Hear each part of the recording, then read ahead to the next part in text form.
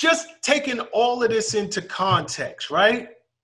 Because there's a lot of entrepreneurs out there and they feel like the grass is greener on the other side. Like, what is your advice to any entrepreneur, no matter what stage they're in? Because you talk about this slave mentality, you talk about, you know, being misunderstood. Like, what's your advice for any other entrepreneur out there that just want to get into business?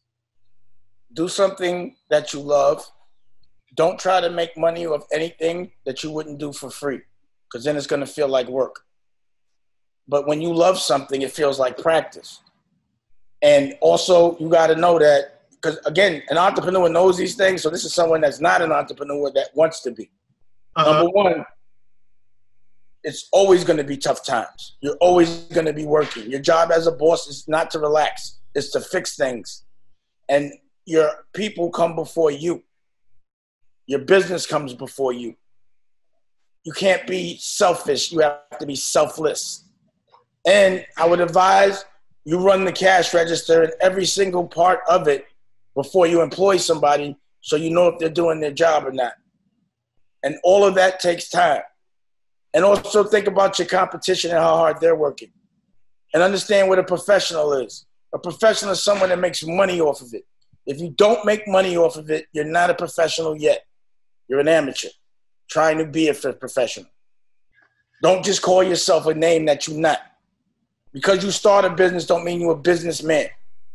When you win, when you yield, when someone else makes some money, that's when you call yourself that.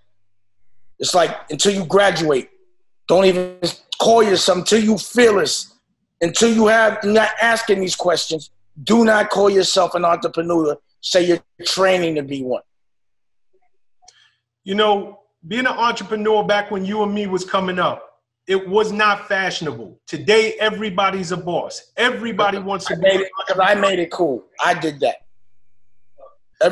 Now look at every single interview you ever heard me in the next 30 years was about making being independent and a businessman cool.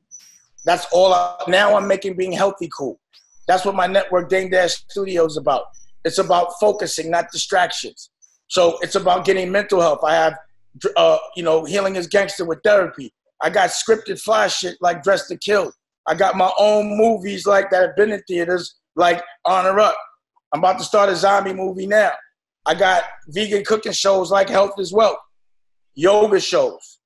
I got OG stories where you know really why people are doing what they're doing and what they learned from it, not glorifying it. From the guys that did the time the right way and then actually came home and did something better with their life. You know? So my network is not about programming, because the programming is what you're looking at that controls you. My shit is about deprogramming, showing us that slavery right now is mental. It's about the way you look at things and your perspective. But it doesn't come easy and nothing will be given to you. And sometimes you need a little war before there's peace. But you got to fight the right war, the one that yields. If you're fighting and it doesn't profit, it doesn't yield, you're fighting the wrong fight. You're just making noise. Bringing attention to something is one thing, but actually making a difference is another.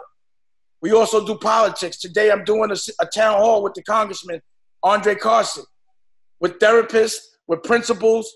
I also got the OSG network, 90 black principals developing curriculum. So I'm not just talking about the education I hate. I'm going to develop a new one. You know the therapy they teach us is wrong because it's based not on our culture, because we don't get therapy. It's based on another culture. So how are they going to give us therapy? So we got to refix that.